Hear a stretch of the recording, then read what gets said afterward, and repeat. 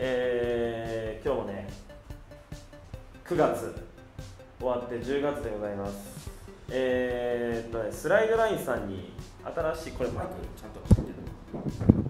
マイクの調子でスライドラインさんに新しいモデルが入荷したと思うんで、そいつを見ていきたいなと思います。で、なんか最近スノーボードのギアあんまりこうチェックしてない人もね、ぜひ見てもらいたいかなと思います。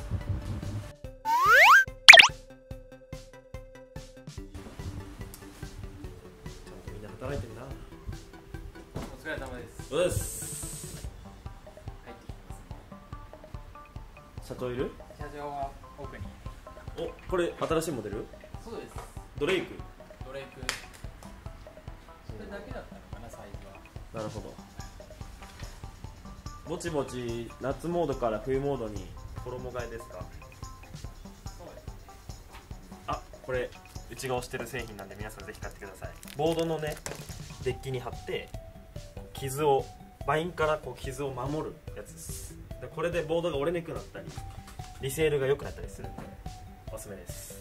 これね、ノーブラッシュディスクマークシート2200円です。かなり防犯ガラスとかに防犯用のなんかシートみたいなちょっと分厚いやつです。ものもいっぱいあるな。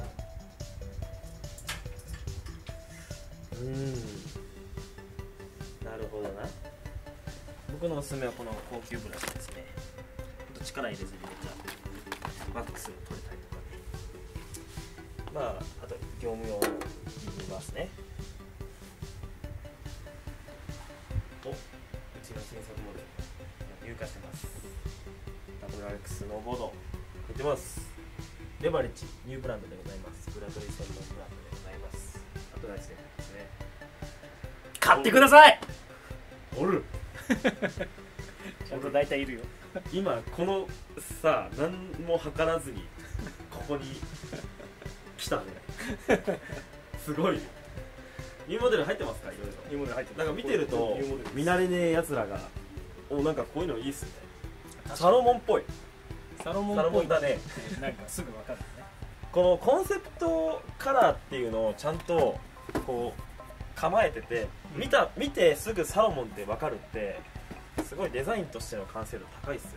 ブランドイメージとデザインのバランスがすごいいいんじゃないですか。かっこいいな。そしてこのブーツ、それかっこいいよね。うわ、サロモンっぽい。このオレンジのこのチョボとかぽくないですか？ね、ライドっぽいね。もうライドはライドだよ。もう分かるもん。なんで分かんだろうね。なんかライドって絶対ここにロゴ入ってるんですよ。でアンカーでしょ。でフューズっていうのかな、でトーレントね。これ去年僕使ってました。これのレビューまた動画にあげますので皆さん見てください。すごいいいよね。でもいいね。トーレントはここに間違いであって、その日の足のむくみに合わせて変えたりとかいいんですよ。これね、いいよね。いいね。このケラプロがさ、そう、レディースね、ライドのレディース優しいから両方ついてる。女性ってやっぱ足がやっぱむくんだりするっていう声が多いんで、ここがねマジックテープでこれがね開くのよ。そしたらアウターの太さを変えれるの。そうなの。これはね、女子の意見をちゃんと取り入れてる素晴らしい。これはね素晴らしい。これ本当に素晴らしい。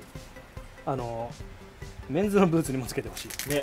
本当に。だから僕は去年このトーレントをチョイスしたって。なるほどな。これがあるだけで全然違う。92はないんですよ。ないんですよ。そうなんだよ。トーレントだけなんですよ。そうなんだよ。ね。そしてこのひときわ目立つこのブーツは軽くないっていうか、ルーラー軽いよ。軽くない？今バートンのルーラーです。25か。やばくない？この25よりも大きい 26.5 の元。軽くね？もっと軽いでしょ。靴だよね。マジで靴だよね。シングルボアってだけで軽量化できるんですかこれって？どうなんね。そこだけじゃないと思うな。もう本当なんだろう。ブーツとして必要なものだけ入れたみたいな。最低限これがあればブーツとして成り立ちますよっていうものに対して多分いろんなものをつけてってるっていう感じ。なるほどね。なるほど。柔らかいんだよ。ルーラーってさすっげえコスパいいの。そうソールの材質いいっすよね。そう多分ここは違うんだ。あ違うわ。ここはでもここもあれかな。これねスワスとかと多分同じ感じなんだよな。ルーラーの方が上っすよね。元よりね。元より上っすよね。でこれより上なのがスワスなんだけど、スワスはどっちかっていうとこっちっぽい感じなの。あ本当だ。結構潰れる柔らかいやつなんかふと今これ見てて思ったんですけど、多分なんですけど、これもそうじゃないですか、この2つって彫りが深いじゃないですか。なんかでもこっちの方がちょっとこう上位機種というか、わかんないですけど、歩くことに重きを置いてるのはこのブロックがでかいのかなって。でバインの上に足を置いてる方が長い人はこっちなのかなっていう。なるほどね。で多分この元とかってちょっとこうコストも低めじゃないですか。だからこうそんなにバチバチ滑るっていうよりはゲレンデをリゾートとして楽しむ人で、バチバチ滑りたい人はルーラー履いてね、で逆にちょっとこうお金持ってる方々はやっぱリゾートとして楽しむんで、またこう一周してちょっとこう歩きやすいソールなんじゃねっていう僕の勝手な予想でございます。だから2ピースになってて、足首がほんまや曲げやすい、歩きやすいやつや。これも一応ね曲げやすくはなってるんだけど、ちょっと違う。ここのカットを見るとどういう動きをしたいのかっていうのが見えてくるよね。だから足首を曲げたいっていうのに重きを持ってる人はここがさ2ピースタイル絶対いいし。そうですね。だから道具としてはパフォーマンスなのか、スノーボードというリゾートに楽しみに行くための道具なのかっていう考え方の違いもありますね。そうだからブーツ全体を動かしたいじゃん。そしたらこう動かしたいってことはレスポンスが速い方がいいから硬いソールにしてあるはずだと思う。でもどっちかっていうと初心者がちょっと次いいやつ買いたいなっていう時に選ぶブーツだから、足首もちょっと曲がりやすくしてるみたいな感じになってて、すごいそのユーザー目線を考えてる。なるほど。これはもルーラーはね。そう次スノーボードを楽しみたいっていうか上手くなりたい、ステップアップして、っていう人が次に買うブーツみたいないいっすのを多分想像して作ってると思う。これはあくまで我々の予想です。これはあくまで我々の予想です。でフォトンとかになってくるとビブラムソールで滑りにくい。硬いけどブロックがでかい。そう全然硬さが違う。で山登るぐらいになってるから滑りももう上手くなってきてるじゃないか。だから滑りにくいブーツ素材でカットもなく、足全体でもハード面で登れるブーツみたいな感じ。あと長期間使う、要は100日とかシーズンで50日から100日履くような人って正直これぐらいちょっとこうハードな方がそうだね、なんか持ちはいいのかなっていうイメージはあるんですけど、もうたくさん滑る人が買うだろうなっていう。イントラさんとか要は多分これ年に20回とかさ、そういう感じじゃない？多分あれですよ、 B2C なんです。B2B です業者向け。なるほどね。業務用。だからちょっと値段の感じはする。なんかこうデザイン的にもちょっと B2C の最高峰みたいな。そう B2C の最高峰がこのスワスコア。だからライダーレベルとかインストラクターさんとかはこのボトンとかになるんですかね。あとアイオンとかね。業務用ですね。プロモデルは基本業務用ですね。多分知らんけど。アイオンこんな感じなんですね。こっちから。アイオン。こっちがもうアイオンはもうなんかなんだろう、完成されてる感が強い。完成されてる。ソール材質もそんな変わってないしね。なんか建築業とかの人たちがマキタっしょみたいな感じの。そうマキタマキタマキタみたいな感じですね。同じメーカーなんだけどもブランドが違うみたいな感じで、これはマキタ。バートンのブーツとアイオン。これアイオン。そうって感じですね。そう。バートンのブーツアイオン。確かに。バートンのブーツとアイオン。そうマジでそういう感じ。なるほどね。確かにな。ディーラックスも入ってるんですか？ディーラックスも入ってる。もうほぼほぼ。そうだね。なるほど。多分完売しちゃってですね。ちょっと予約します。最近 D ラックスあんまディグってないんですけど、DNA が人気っす。あれ25だっけ？僕25っす。25.5 とかっすね。R3 出た。R3。これね、みんないい。久しぶりっすね。みんないいっていうやつ。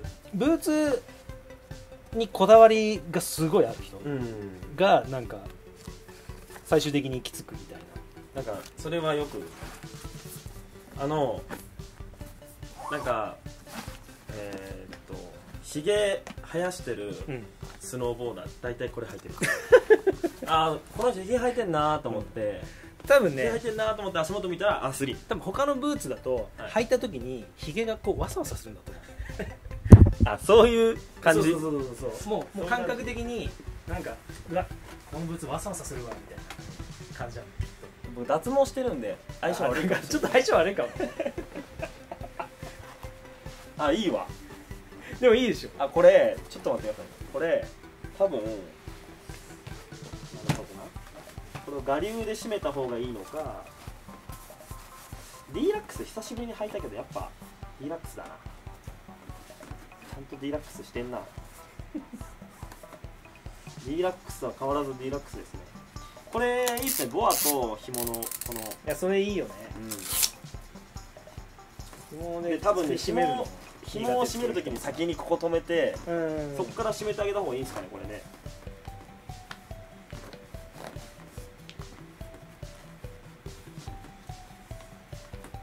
そういうタイプね。僕はこういうタイプです。締めやすさを重視するタイプですね。でも緩むんですよね、絶対。緩まねえよ、上からかければ。でもう一回上のベルトを締めて、そうでまた下の紐を締めてっていうのを繰り返すと。なるほど。そしたらピチッと締まるんです。なんか今僕ふと思ったんですけど、これいいっすね。いいよね。焼かずに使いたい。そう焼かずに使いたい。これは焼かずに使いたいな。なるほど。この癖が入ってるから。これ個体差あるっすよね。個体差は正直どのブーツもあると思う。絶対ブーツって個体差あるんですよ。で、このブーツこの癖なんだっていうのを自分に合わせて今もう履きたくなっちゃったもんね。自分の癖と真逆の個体差持ってるんです。なるほどね。これそこはこっちなんすね。これじゃないですね。そうでこっちなんすね。なんだっけな、ディーモンとかはこれですよね。そうなんか久しぶりにブーツ履いたわ。そのはずだと思う。そうこれディーモンはこうなってて、こうなってんすよ。でこの動きがコントラストがあるんです。でこいつね、リーンとかあと ID もそうなんですかね。今確かそうだった気がする。ID とかはこう丸いんですよね、ここがちょっとで潰れやすいんですよ、ここが。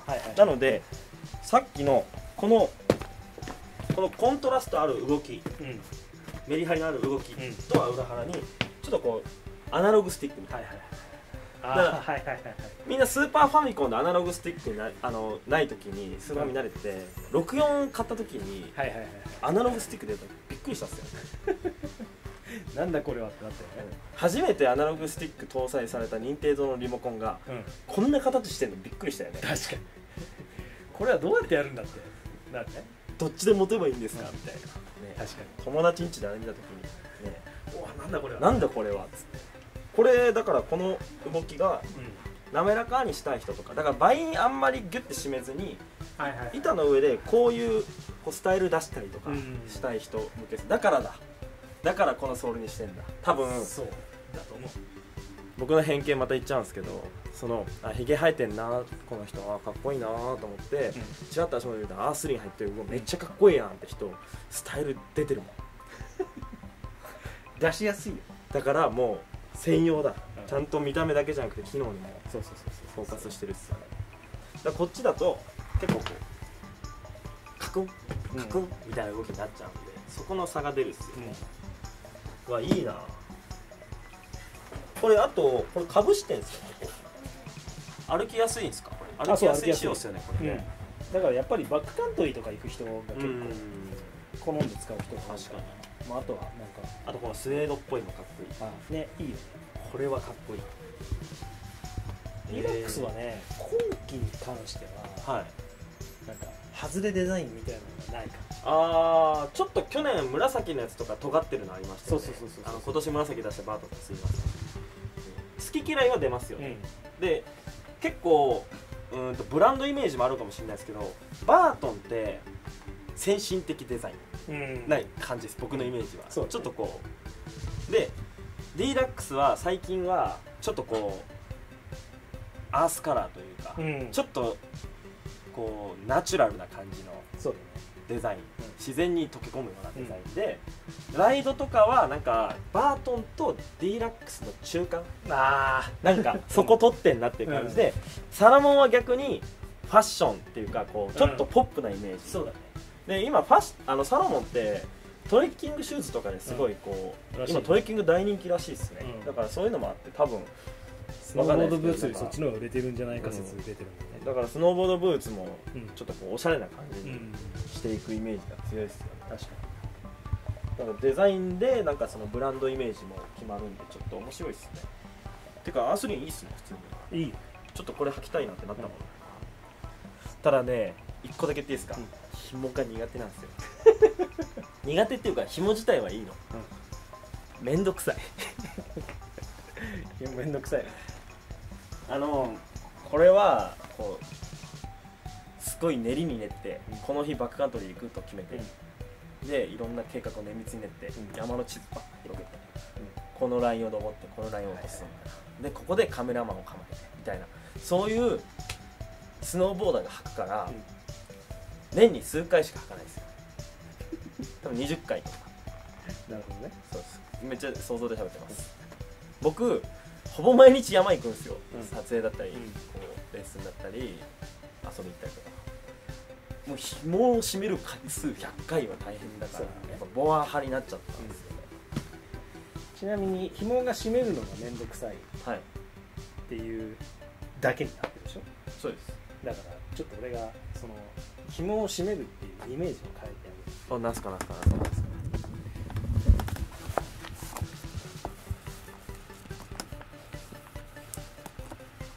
これ、両方ともこうやってるじゃん。こっちは下にして、ほう。一回かけちゃう。そう。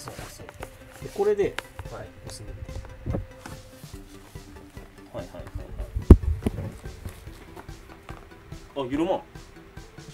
緩まんす。いや何そういうことじゃない。履き心地が変えれるやつ。そう。曲げてみて。膝の入る方向変わったね。今こっちやったのに、こっちになったわ。多分ブーツに嫌じゃない対してまっすぐだから柔らかく感じない。柔らかく感じる。だよね。確かに。だってベルト変えてないもんね。そう、ベルト変えてない。ほんまや。そうか、そうっすよね。だから紐じゃないとダメっていう人たちがいるのよ。片側だけ下からかけていく人とかね。レオさんとかそうっすもんね。レオさん確かに毎日滑ってんのに紐だわ。多分その日の自分の体調であったりとか肉体の変化に対して紐で微調節をしたいっていうぐらい感覚が敏感な人はもう紐じゃない多分無理なの。じゃあ俺みたいな鈍感なやつにはなおさらダメっすよね。でもそんな鈍感なやつにも分かるぐらいはっきり分かるっすよね。でも多分井口は昔は分かんなかったと思う。こうやったら何言ってんだこいつって多分なってたと思う。俺も分かんなかったもん。最近は分かる。紐の締め方で全然変わるな。あとつま先踏んだらちゃんとかかとついてくるっていうのがいいっすね。あと指も動かしやすくなってます。そうですね。いいわ。なんか逃げる方向変わったもん。こっち向きに膝が持ってかれる感じがあったから、今もうまっすぐがちょいインになったんで、この締め方おもろいっすね。でしょ。いいでしょ。昔Dラックスの紐を使ってた時に、優作っていう堀優作さんのシグネチャーモデルだったじゃないですか。あれを使ってたんですよ。かっこよかったんで、あれを使ってる時に知りたかったね。でも多分その時は知っても多分分かんなかったんだろうね。あ、てかいろいろやったでしょ。いろいろやって、俺たちはいろいろやって全部一緒やんね。そうだからこれ見てる人絶対2種類に分かれる。上からとか下からとかいろいろですよ。でも一番緩みにくいのが上からだった。それだけ、もうそれだけだけど分からんかったけど、今なら分かるから優作をまた履きたい。紐は紐でね、楽しいんだよ。そういう楽しみ方がある。感覚鋭い人たちは多分なんだよ、楽しいんだよね。羨ましいな。だからスタンサーがこう流行り始めた時にさ、スタンスなんてもう自分の感覚で分かるじゃんみたいな人いたじゃん。それに対してさ、俺らはさ、何言ってんのこいつみたいな感じになるんだけど、多分本当に分かってんだよ。そうですよね。そうで、今それは分かるじゃん。その言いたいことさ、分かる。その自分の体に合ってるのは探せるじゃんか。確かに。でも自分の体に合ってるのを探すのがもう目的じゃないじゃん、俺らは。違うね。そう、違う。体からずれてるんだけど、こうやった方が絶対これは調子いいんだよな。体に負担がかかるけどみたいなさ、そういう感じで楽しめる。僕のね、その横着で編み出したブーツの結びが1個あるんですよ。これ結んだまんまこうやって脱いじゃう。で、こうやって脱げるじゃないですか。で、履きたい時また締めるんですよ。で、このままこうやってこうやってグッとちょっと最後引っ張って引っ掛けるとできるっていうのは編み出した。それは昔紐使う時に編み出したけど、それでもめんどくさいなってなった。ボは楽だよね。ボは楽なんですよ、これが、こいつが。ボはね、ぞ。しかも昔どうだったかも忘れちゃったけど、今勝手に巻いてくれるんだよね。自動巻き取りですよね、今。そう、すごいよね。もしかしてあるんだ。でもなんかちょっと変わったっすね、今。ここになんかついてるんですね。そう、そこまでね、かけられるよ。いつからですか？昔か今年かな。昔なんかこのバックルついてませんでしたっけ？あれディラックスだっけ？あれなんかこういうやつでしょ。そうなんかここに多分あったような気がする。違ったっけ？なんだっけ？どうだったか忘れた。どこのメーカーか忘れたけど、ここになんかあったっすよね。あった。ちょっとせっかくだからデーモンも入ってみよう。ちょっと再生された。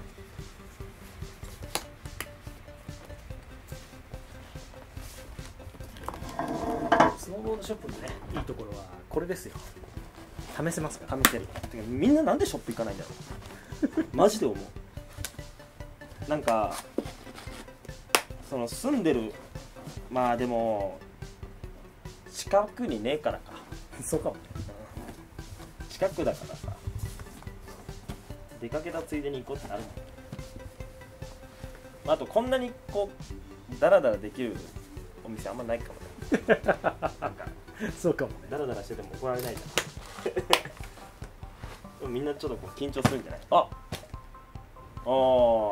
僕ね、ちなみにディーモン好きで、2足か3足履いた。でも好きそうだね。でもこのほらこれみんなこれね、これね、これまず緩めたい時はカチャって引っ張るんですよ。もうここ、まあボアなんでもうみんな知ってるかもしれないですけど、で緩めるんですよ。で脱ぎたい時はこうやってカチッて止めるの。ロックがかかる。で履きてえなーって時にいちいちこれ巻くとだるいんよ。一回ロック解除する、自動巻き取りする。したらあとはもうこうやって当たり前なんですけど、こういう便利機能があるとすごくいい。素晴らしい。全然ちゃうわ。これは、足ね、ここガチってしてくれてる感じ。これは、こっちは足ね、ここはなんかふわっとしとんよ。なんか締めても締めてもふわっと感があるんやけど、サイズがでかいから。それもあるかもね。6.5 でしょ。 1.5 でかいか。したらこいつはこっちの方が強い気がする。てかこれなくなったんすね。これボア D ラックスなのに。確かに。だからここのボアじゃないやん。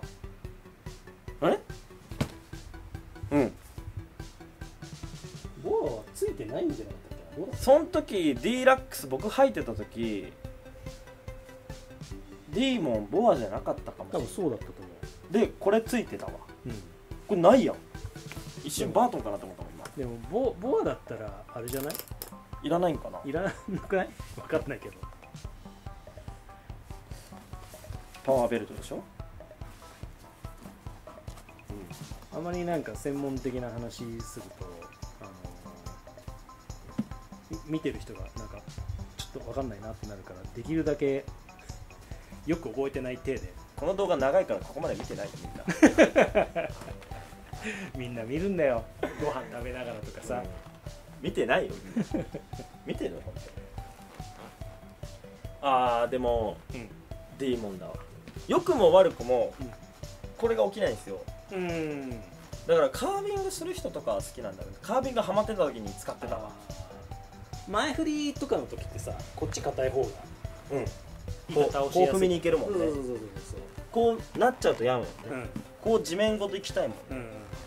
で僕ダックだったんですけど、このカクンカクンが嫌でこれ削ってました。ここウィーンってサンダーで丸く硬いんだけど丸いしたい。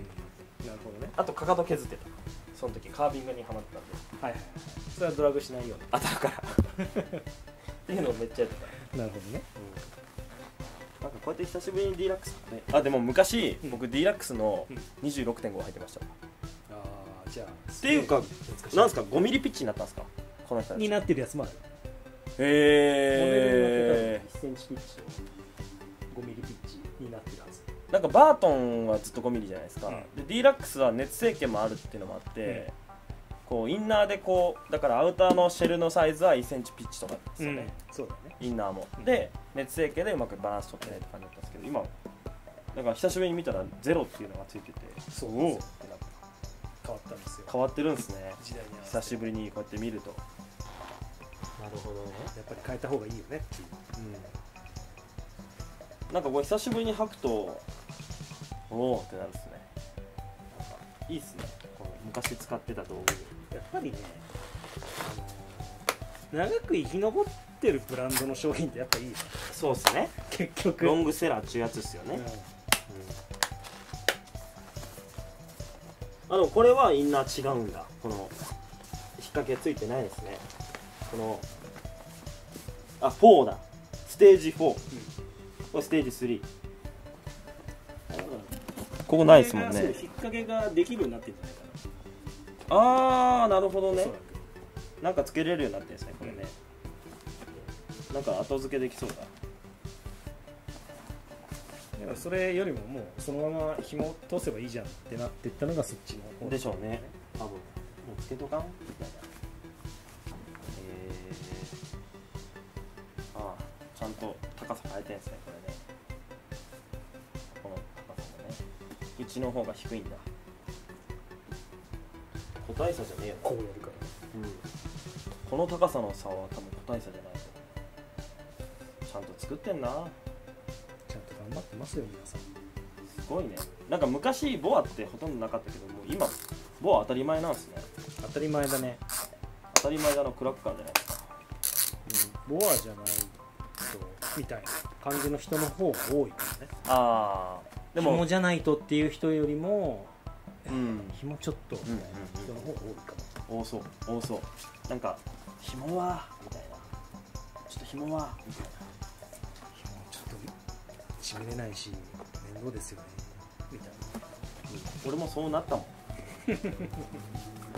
なんか初心者の子たちとかにやっぱスノーボードを続けてもらうっていう観点でいうと、面倒くさいとか難しいは排除していく流れになっちゃうじゃないですか。そうだね。ってなるとやっぱりこう紐とかこうシューレースっていうのはちょっとこうちょっとでもそういう人向けのアイテムで考えると、面倒くさいのかなとはちょっと想像しちゃいますね。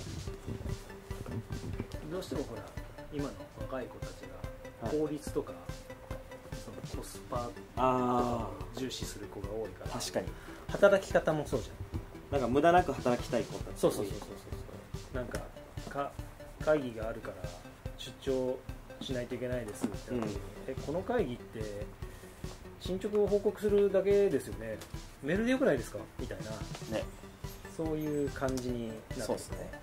だから昇進したとしても昇進して1万円ぐらいしか給料上がらなくて、やる仕事がそれ以上に増えるんだったら昇進しない方が良くないですか。副業した方が稼げるじゃん。そうなるっすもんねっていう感じがやっぱり多いから、だからやっぱりですかね。そうなってんじゃない。ボアで楽して紐締めてる間にリフト1本乗れるわみたいな。そう紐のブーツを買って10日滑ったら1本分みたいな。間違いないって考えると確かに1本でも多く滑れたら毎回同じ締め方できるじゃないですか。再現性が高い。そう。ああ、なるほどね。確かに。でも紐の締め方ちょっと変わるだけで全然多分動き変わるから、まあ動き変わったじゃん。そうですね。だから毎回同じ動きできた方がいいよねっていう。これ性格でですね、毎回同じがいいんですっていう、その再現性求めるタイプの人と、なんかこう毎回違っていいよねみたいな、こうなんかほらシャバ雪もいいよねみたいな。ジーンズ、ああジーンズ好きな人。そうなんか古着とかさ、キムタクとか多分好きだよ。 YouTubeキムタクの YouTube 見たけど、なんかジーンズですごいこう喋ってたから、多分キムタクはもう絶対これ使ってると思う。だからそのちょっとこう使っていくうちに味が出てくるみたいな感じが好きな人は紐すごい好き。確かに、再現性高くてとりあえずこう滑ることを目的ですって、滑るだけを目的にしてますっていう人はこっちですもんね。なんか飼いならしてくみたいな感じなんだもんね。だから育てるってやつでしょ。そうあ、